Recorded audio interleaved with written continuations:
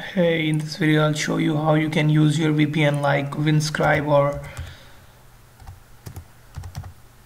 or Hotspot Shield to use as a proxies while you are doing this crap.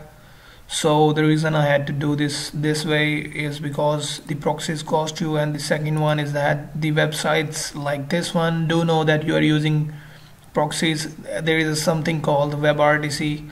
So I tried it, but they already knew that I'm using proxies, and that they would not really stop showing me the captcha even though the proxies were changed. But so then I thought I should try the VPN. I don't know if they use some other technology or whatever. This website stopped showing me the captcha, so I thought, why not to automate this, then I did this. Let me just go back to the VMware VirtualBox, and this is what the code looks like. There is a simple command called click mouse, and you will have to go into the wizard and select your coordinates where you would like this to click.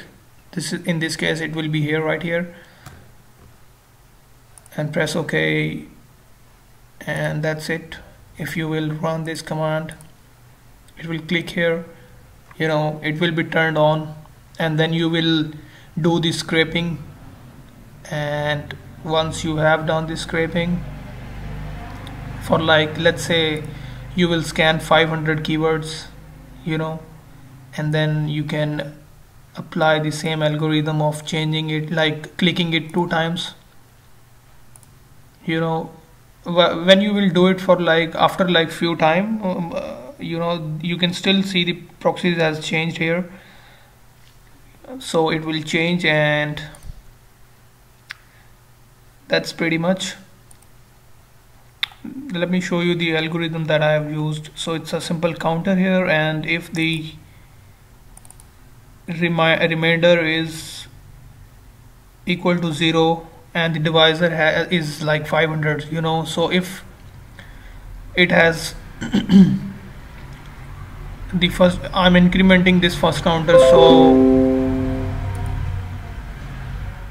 so I wanted it to change after the 500 keywords, so that's why I put the 500 value. You can put whatever you want.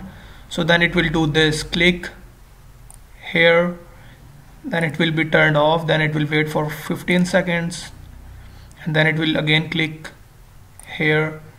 And make sure that your window is this window is maximized. So if you are running the bot, you can minimize your bot and let it be here, so it can make the clicks here and do the job in your browser.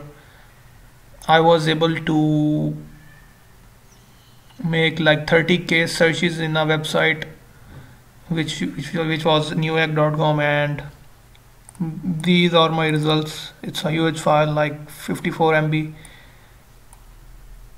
So this is the method that I would recommend using. It's cheap, it's free, and it works. That's it.